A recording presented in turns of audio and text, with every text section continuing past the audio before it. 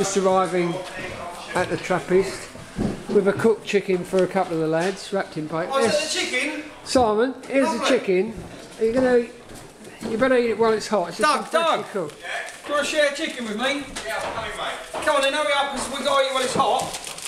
It's wrapped in paper, like old-fashioned fish and chips. Douglas! Look! Hello, Peter. Is it not really chicken? How are you today, Pete? I'm lovely, how are you? Yeah, good.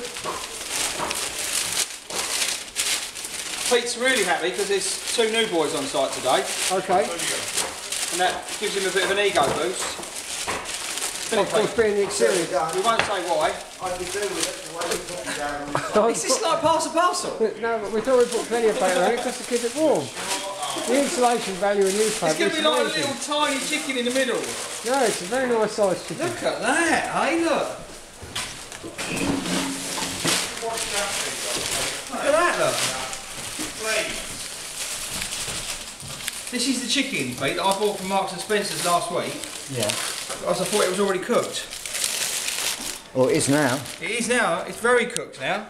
If we just put it on the chop saw, we can cut it in half, look. No! We can have half each. No! Look at it! I'm going, that's disgusting. You can't do things like that on your birthday. Morning, Douglas. Oh, Look at the chop saw. Yeah, do it. Oh, use this saw.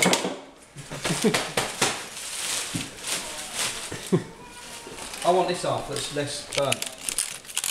Well, lads, we're quickly cutting it in half, using the materials from the tools that are on I the don't think it's job. working, Doug. It is. So this looks delicious. Brilliant. I think it's one with paprika on there. Oh, Lovely. Well done. Well done, lads. And well, I made you a lovely bowl. hope you enjoy that. Bon appetit. Beautiful, beautiful.